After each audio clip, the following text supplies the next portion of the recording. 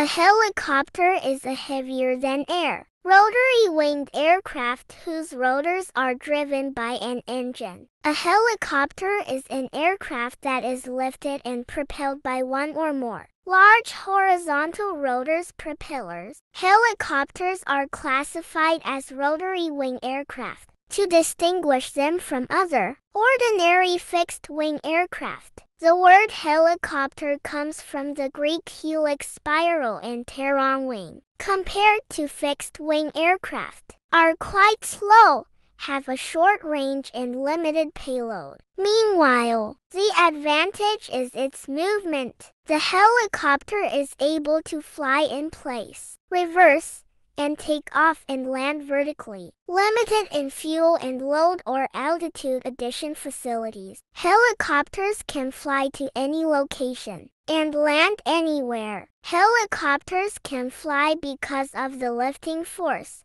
generated by the airflow produced by the rotor blades.